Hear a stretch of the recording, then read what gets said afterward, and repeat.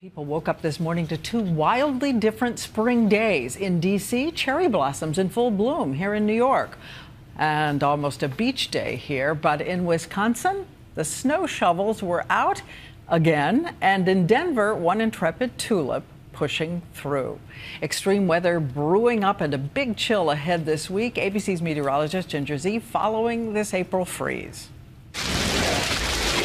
A violent Monday morning in parts of Texas. Hail pummeling this backyard and pool. It is on the ground right now. It was a wicked weekend of reported tornadoes in Oklahoma, Texas, and Iowa, and supersized hail in northern Illinois. The Gulf Coast is on alert tonight. That severe weather risk area slipping east then from Virginia to Florida Tuesday. In Michigan, look at that, that's a tornado.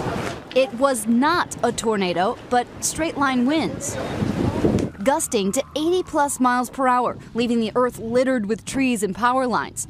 So how do we know it wasn't a tornado? It's all about the radar and debris. See, tornadoes rotate, scattering debris in all directions. Straight line winds are just that, straight, pushing the debris in the same direction.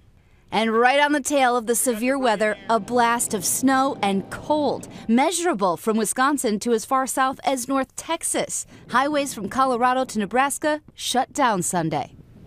And when you see that type of snow, you know that I've got cold numbers coming at you. These are high temperatures from today. Some of them happen early in the day, 65 Chicago and Dallas. But watch as that cold front sweeps to the east. And by tomorrow morning, we're waking up in the 20s and 30s again, as if April has not yet happened. And look at this. There are freeze watches and warnings. I know a lot of folks from Texas all the way to Illinois concerned about their plants tonight.